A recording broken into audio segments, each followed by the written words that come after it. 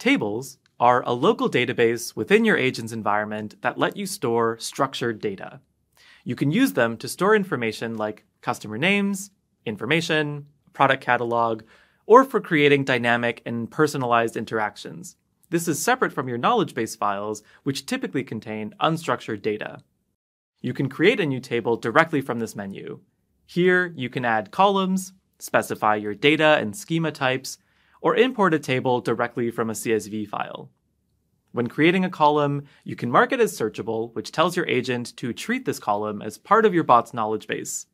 Marking a table column as computed lets you perform AI-powered or programmatic computations on the data contained in a given record.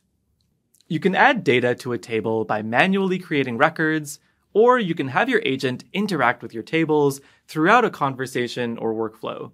This can be done programmatically through code or cards, or dynamically by letting an LLM decide when to add, delete, or update records. Once your table's been populated with data, you can use the built-in filtering to search for specific kinds of information. Tables are also used by functional integrations, like the Conversation Analyzer.